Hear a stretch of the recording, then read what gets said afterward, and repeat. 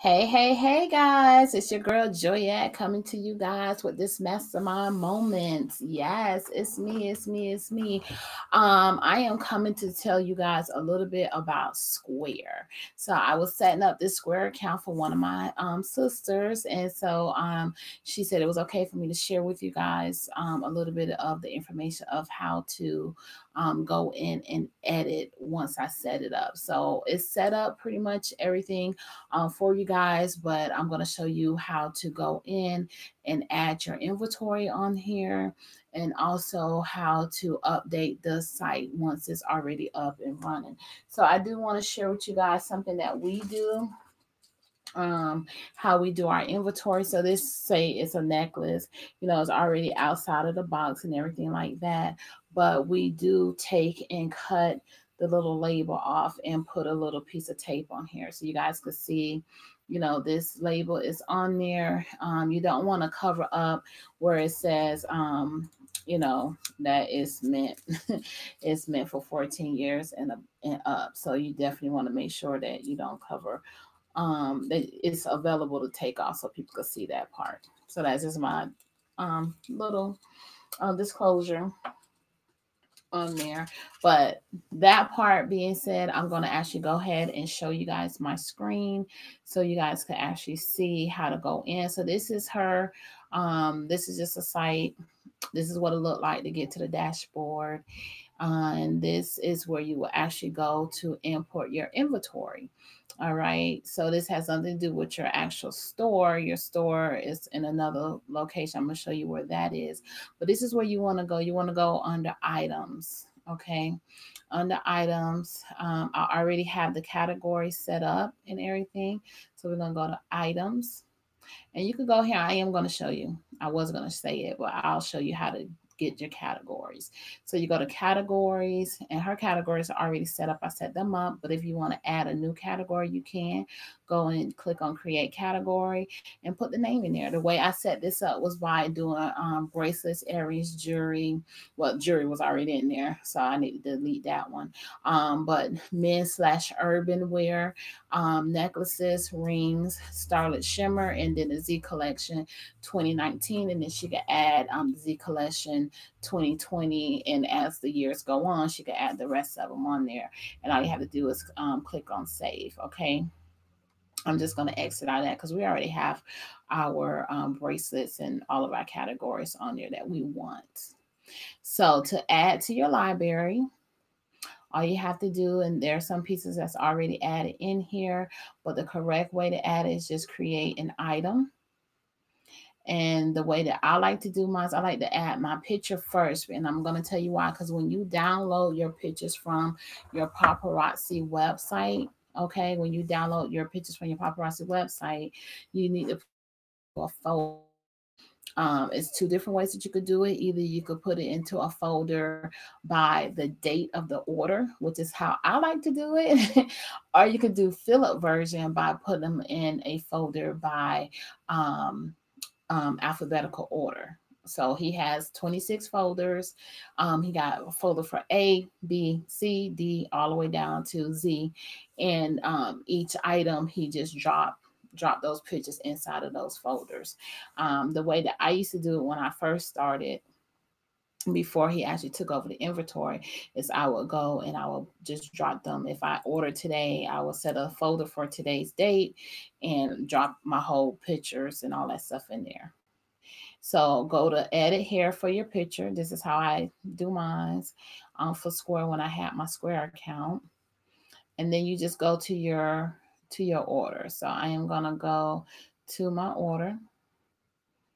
And the way I've set it up, like I said, depending on your date of your orders, I'm just trying to see how I've set mine up on here, because this is all, oh, okay. I just do these. So here, that's not a good example. Hold on one second, guys. Okay, I'm just going to do fill up. Okay, here's one, new order. So as you can see, this is one of my orders. Actually, I just dumped them all in this folder here. And you can see this is how paparazzi displays it. Okay, and this has the name and the quantity. See, it says QTY3. Okay, so that tells you how many of those items you receive. So what I like to do is click one time on the name. That's it, click one time. Click a second time to highlight it. Okay, hit Control C to copy it. Click on the picture, double click on the picture, not the name. So there you go, your picture came up.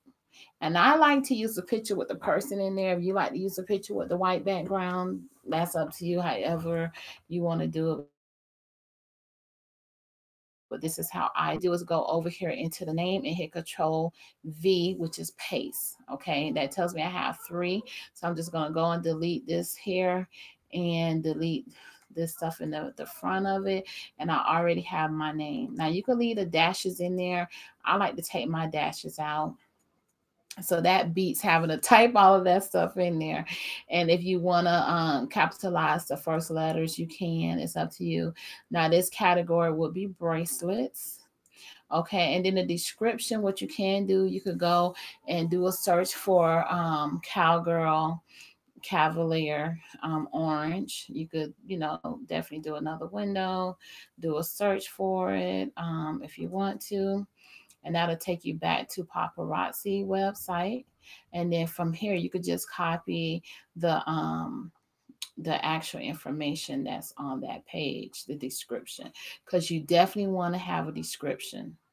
You always want to put a description in here. You don't want to leave this blank, okay, because this is going to help people find your product. All right. And then you definitely, if you want, if you could, just type in here and add nickel, nickel free, and lead free. Okay, add that in there, and you could throw paparazzi in there. I like to put paparazzi at the beginning of my thing up here.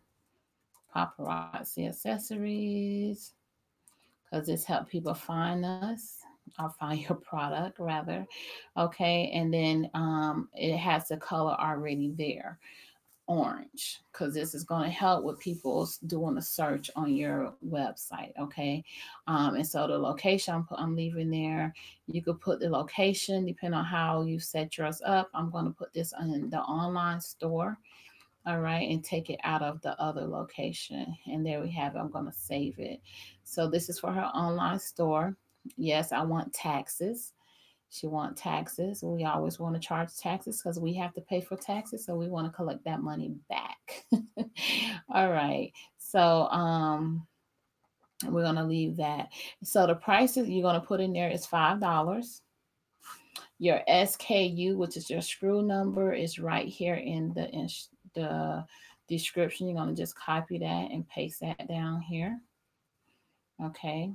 And later on, we'll come back and tell you why you want this in here, because you can actually use a handheld scanner and scan the back of your jewelry that I showed you earlier, and use this, and that'll come up. But it won't come up if you don't have anything in the SKU. All right. Here it says stock. Now you could fill out your stock. How many you want to track it, because you want to tell them how many you have. All right. So it says tracking. Highlight that, and your stock that you receive.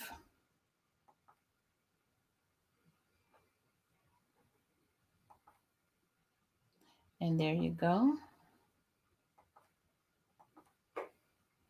I don't know why it's not letting me put how many items I have in here. That's being weird, y'all. Okay.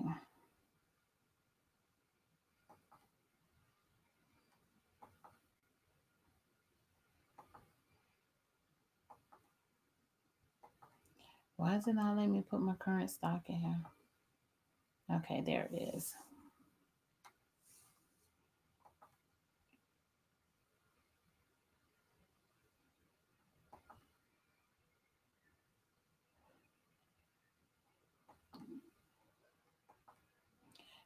Okay.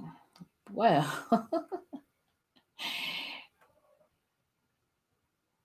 hold on, y'all. I don't know why it's not letting me put it in here for some reason.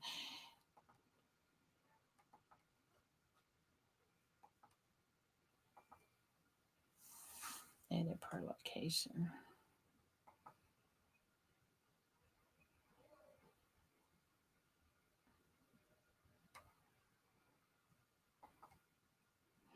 Available at one location, stock action.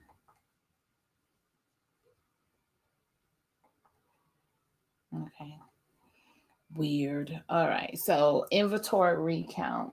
So that's what I'm going to put it as. And I'm going to say we had 3. Because remember, it said that they have 3. I'm going to turn my alerts off unless it is. I'm going to turn alerts off. You don't want the alerts on there if it's a new release, because new releases we already know once it gets sold out, it's gone. It's not coming back. So you could put an alert on there if it's for like a blockbuster item.